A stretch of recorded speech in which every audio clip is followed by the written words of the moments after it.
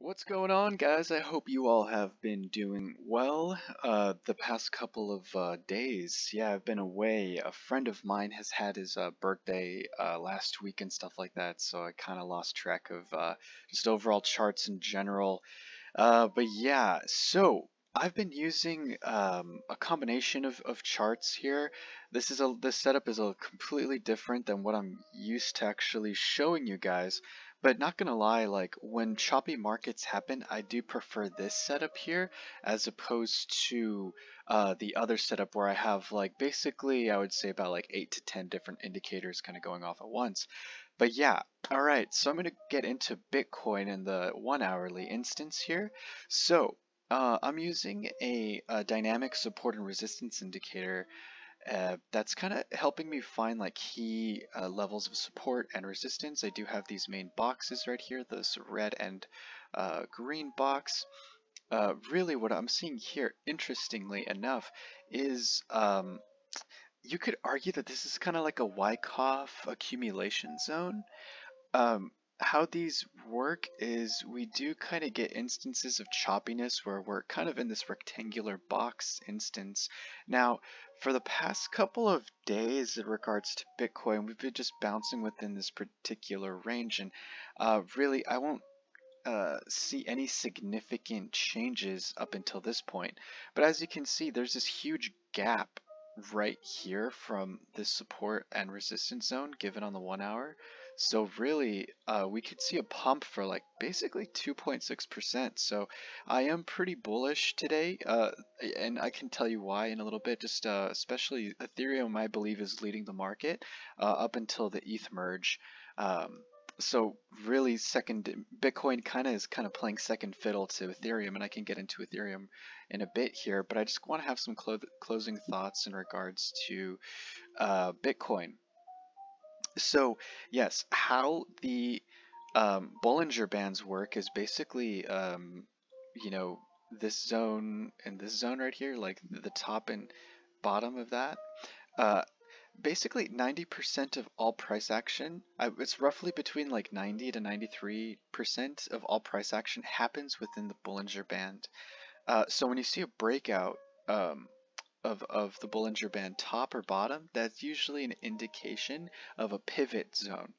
Now this yellow line here is the 9 exponential moving average, and this thick red and green band is called the whole sweep indicator. So the whole suite is basically like a combination of like the 55 exponential moving average and a combination with a couple of other indicators. The 9 exponential moving average is kind of like my fast mover. Um, yeah, so I do have this combination really for like choppy zones. And yeah, as you can see, I do expect prices to continue to the upside. Why was that? Because the last break, we have wicks to the bottom of the whole suite indicator here, and we haven't yet tipped the top here. Now, given how the 9 exponential moving average is pointing to the upside as well, I do feel like we do have more momentum to the upside still. And given how the dynamic support and resistance indicator is showing basically blue skies above us up until I would say 20K, I do see price eventually hitting to the top side of this eventually. I could be wrong. Um, but yeah, given what I'm seeing, I do like the overall trajectory of the market. Now, from a line support and resistance instance, we do have this top side resistance kind of showing itself right here. So theoretically, we could um, uh, be in a bearish case where this could actually be a big um, flat bottom triangle. I forget what these are called, but when you have a flat bottom base and it's a triangle formation, that's usually bearish. So we could theoretically see prices um, bounce from here to here to here to here and then break down, but that is not the case until we see confirmed prices break below 19.5 thousand. So that's not here nor there. I'm actually thinking more on the upside as opposed to the downside. Now let me go to Ethereum, and I think Ethereum's the big winner in regards to where we could actually be. All right, so yeah, we had this broadening descending wedge channel here for a long time. And I've been really kind of scoping out. We had this like rising wedge pattern that eventually did break out. And I talked about this literally, I was talking about this for weeks. Yeah, basically for like 3 weeks, I've been on the money in regards to this broadening descending wedge here. Um, we did have this fake out to the upside right here where we had hourly candle closes above it and ultimately it got rejected, but my line in the sand was 1,550 and yeah, price was consolidating roughly above it, and we're actually seeing a reversal from that instance. But yeah, let me go to the 4 hour. It's a little bit more understandable on the 4 hour. So essentially what I'm seeing here is this light blue line is a VWAP, a volume weighted average price line indicator. Now it's not a traditional VWAP. I am using the anchored VWAP, which let me delete this and let me show you how to do that. So the way that I find support is I get where the bottom wick was, and on the bottom here you see anchored VWAP. You click it and you add it, and you know I like light blue, so I'm going to put it light blue, and there you go. That's how you're able to get that. So when I saw price on the 4 hour, essentially well, it did break. Long story short, anytime I see a yellow X, I think whale manipulation. It's over exaggerated, which that was the case on the 4 hour. And if you're more in the intraday time frames on like the 15, the 5, and the 1 minute, you'll see yellow X's all around this particular zone. So I wasn't having it, right? So yeah, when I noticed this candle break back above the VWAP indicator, I felt pretty confident in regards to a reversal going on. So yeah, as long as price is above this volume weighted average price, I'm having a bullish bias. Not only am I having a bullish bias in regards to the VWAP, we did recently break above this resistance from this big broadening descending wedge. Now these are bullish patterns by nature. We could theoretically, you know, go back to back test certain key levels, maybe all the way up to like 17.8, 1800, maybe around right around here, 1825 or something like that, because we never really back tested this area as resistance. We kind of just went all the way down. Now from current price action, as you can see, we do have support coming in at 1520. So if price were to like come back down, I would expect somewhat of a retest bounce here, worst case scenario. But right now we do have a bullish engulfing candle, and yeah, we are kind of pivoting to the upside, I would say, due to the 9 exponential moving average getting flipped from resistance to support over the past couple of days, given, yeah, basically a day and a half. Now, as you can see, there's a lot of resistance lines right here between 1650 and 1624, so don't be surprised if price comes all the way up here, gets rejected, starts chopping and stuff like that, maybe even creates a lower low, and then comes back up to then pivot to the upside again. We are in a very choppy market. Ethereum's way more volatile than even Bitcoin. So yeah, if you're in a long right now, congratulations, continue with the euphoria. You know, but as you can see, there is significant resistance in the 1620 to 1650 zone.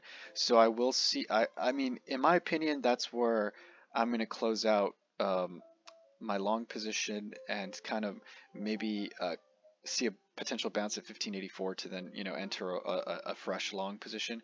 You know, that is just conjecture, not financial advice. It's kind of just like what I'm doing, what I'm kind of expecting from the market. Could be completely wrong, but as long as price is above this resistance, well, this line here, this, I'm going to turn it into a white line. It might confuse you actually. Shit. Okay. Oh, yeah, there you go. As long as price is above this line right here, I gotta be bullish. There is some caveats. Some people are saying that this could be a head and shoulders pattern developing. Now, how could they get that? Let me turn this back into red just so I can do this cleanly. I'm gonna make these. I'll give it yellow. Yeah, make it thicker than a Snicker. Okay. Here, there it is. I'm gonna turn that yellow, yellow, and potentially here. So there are people saying that this could be a Head and Shoulders pattern. With some, there's some truth to that. Invalidation point aligns with basically, yeah, this red line. Um, Now, I don't necessarily like Head and Shoulders patterns because their percentage rates of conversion are super low. Funny enough, if you trade against Head and Shoulders patterns, you're more likely to succeed versus actually playing with the Head and Shoulders pattern. Now, if you see a Head and Shoulders pattern synonymous with like other bearish indications, then yes, you have a higher likelihood of a Head and Shoulders playing out. But if you just see a Head and Shoulders by itself and you see other indications of like bullish momentum, for example, then you can have a little bit more weariness. I don't necessarily like Head and Shoulders patterns, but I got to take that in consideration given that we are in a bear market still. Um, so I'm going to do another yellow line because some of them do go diagonal. But essentially, I'm going to do the measured move. If this were to actually play out, I'm going to go to the bottom here, right there. Okay, and then I'm going to turn off the extension, and I'm going to do a pattern breakout. So this, if this were to break out, I would say maybe like somewhere around here, then it would actually kind of align with the VWAP a little bit. So as long as price is above the VWAP, I mean, we are bullish. But if this now potential Head and Shoulders pattern plays out, we could see prices come back all the way down to 1450 zone roughly. Possibly see wicks between 1420 zone. That would make a lot of sense, but there is significant support here at 1520 and also 1555. So it's hard for me to see that, given that the whole suite is going from red to green. But just something to be aware of. You have to be aware of both instances. Now, my bias is bullish, given the larger broadening descending wedge pattern. Okay, but the hourly and the 4-hour is showing a potential Head and Shoulders pattern. So I must alert you regarding these scenarios. But yeah, as long as price is above this line right here, I'm gonna turn it, purple, right? As long as price is above this line, I'm bullish, and as long as a price is above this red line, I'm ultra bullish. Now you are kind of late to the party. This breakout has already pumped, at current price is 2%. It's not, it's not spectacular by no means. If you wish, and not financial advice, but like, if you wish to put in a long or whatever, if I were you, I would kind of just wait it out and kind of go into a consolidation phase altogether. But yeah, as you can see, let me go to higher time frames. Let me go with the market cipher indicator. Yeah, so a market cipher indicator is actually showing a buy signal right here. That's interesting. Also, the MACD is showing, it showed a buy signal back here at September 4th, and it's been kind of just going to the upside since, and the histograms are pointing green. The MACD indicator is below the zero line, but as you can see, it is pointing up. Now, the ADX is a volume indicator for Bitcoin. Sorry, I got a message over my phone. So actually, how this works here, oh, this is Bitcoin. My bad. I've never really used the ADX to trade. uh, Bitcoin. I'm more of an Ethereum junkie as of late, given the ETH merge. You can't blame me for that. But yeah, so how the ADX works is when the ADX is above the 30 line, that just means that the move is going to be dynamic and it's going to be intense. And you can front run it if you're more risk on. You can actually do the 25. So I'm actually going to put that right there. There, close that. This is augmented. The ADX is this isn't standard. So in the inputs, I'm doing ADX 5, DI length 5 and 5. So it's more sensitive. So it's more fast moving. Anyway, but yeah. So this ADX doesn't indicate trend, it just indicates intensity of volatility. So I myself, I like to wait for a move to occur when this blue line is pointing up and it is above the 30. That's when I'm confident. Now, if the whole suite indicator is red and and the ADX is above 30, then I'm gonna short. Now, if the whole suite is green and this thing's pointing up, I'm going to long. So that's kind of like how I like to use it. In this particular chart layout, I do have momentum oscillators with a volatility indicator. Uh, yeah, with exponential moving averages and all that kind of stuff. And I do have dynamic support and resistance on this. Of course, with the market cipher indicator here.